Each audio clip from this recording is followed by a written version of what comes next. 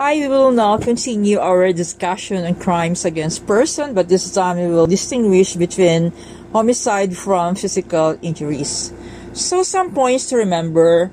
We have to take note that in consummated homicide, the law conclusively presumes there is intent to kill. So even if there is no intent to kill and the victim dies, you cannot file physical injuries because with respect to crimes of personal violence, the penal law looks particularly to the material results following the unlawful act and holds the aggressor responsible for all the consequences thereof. That's in U.S. versus Gloria. But in attempted and frustrated homicide, the intent to kill is not presumed and may be proven otherwise. So, if the injury inflicted is slight and not fatal, it means the offender does not perform all the acts of execution of homicide. In other words, if the offender does not inflict a mortal or fatal wound, he has not performed all the acts of execution of homicide, and therefore he is only liable for attempted felony of physical injuries. So if the wound inflicted is serious or mortal, and the offender performs all the acts of execution, but the victim does not die because of causes independent of the will of the perpetrator, he is liable for frustrated homicide. If there is no intent to kill, the crime is only physical injuries, whether serious or less serious or slight physical injuries result thereof. But if the injuries were fatal, but were due to negligence, the crime committed is reckless imprudence resulting to physical injuries. For this particular discussion, we will listen to the report of Karen Aguimod.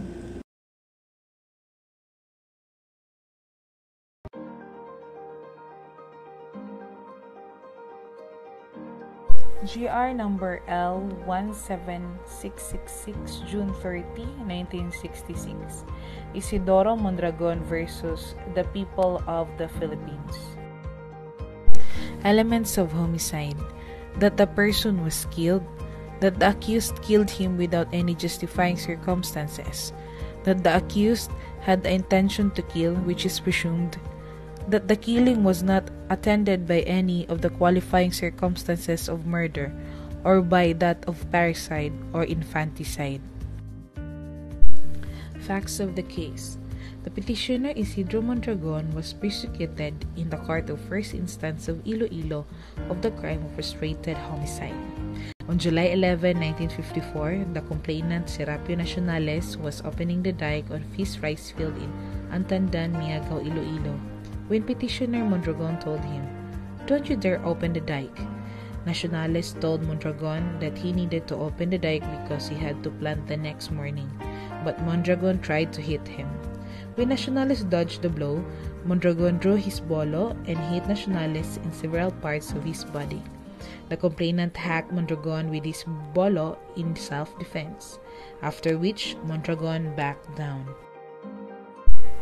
The complainant had a medical exam the following day, and the government medical officer certified that his wound would heal in less than 30 days. During his trial, Mondragon admitted that he would do everything to stop Nacionales from opening the dike. From this admission, the Court of Appeals held the Court of First Instance conviction of attempted homicide. The issue of the case: whether or not the petitioner is guilty of the crime of attempted homicide and not of the crime of less serious physical injuries. The ruling: the Supreme Court held that the intention to kill being an essential element of the offense of frustrated or attempted homicide, said element must be proved by clear and convincing evidence. That element must be proved with the same degree of certainty as it is required of the other elements of the crime. The inference of intent to kill should not be drawn in the absence of circumstances sufficient to prove such intent beyond reasonable doubt. In People versus Villanueva, 51 Philippines, 488.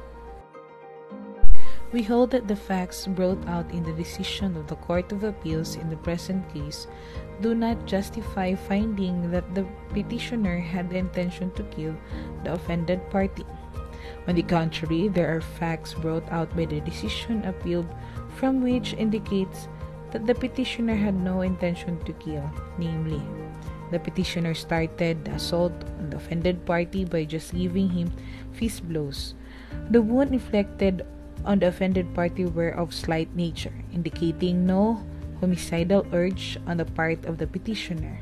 The petitioner retreated and went away when the offended party started hitting him with a bolo, thereby indicating that if the petitioner had intended to kill the offended party, he would have held his ground and kept on hitting the offended party with his bolo to kill him. The element of intent to kill not having been duly established, and considering that the injuries suffered by the offended party were not necessarily fatal and could be healed in less than 30 days, we hold that the offense that was committed by the petitioner is only that of less serious physical injuries.